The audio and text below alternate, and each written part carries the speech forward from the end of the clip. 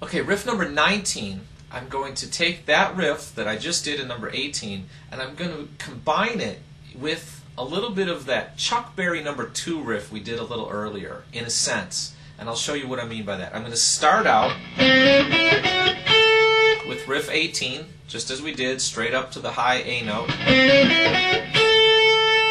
But then I'm going to come back down that pentatonic pattern and end up on my low A string. It's a very common riff. And the way we do this quickly, okay, you might notice I put in a pull off there. Let's talk about this riff just a little bit. When I said I was combining riff 18 with Chuck Berry number 2, Chuck Berry number 2, if you remember, was like this. And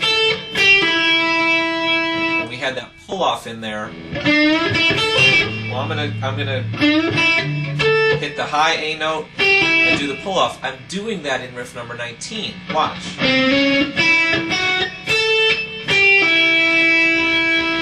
And then continuing down the main pentatonic. So there we have the 3rd string, 7th fret. I'm bending it and releasing it. Pulling off to the 5th fret with my first finger and ending up on my root note A.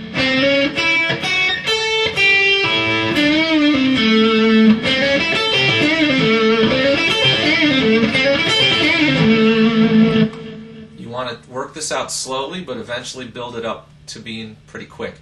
Again, a lot of these riffs, if you're playing them slowly, maybe they don't sound so much like the lead guitar riffs that you are looking for. But when you take the time to build them up in speed, then you'll start to go, aha, now it sounds like the way I remember Van Halen playing that riff, or Jimmy Page. A lot of times you just have to build up the speed before you really hear that, yes, this is a very common classic riff. All right? So that was riff number 19.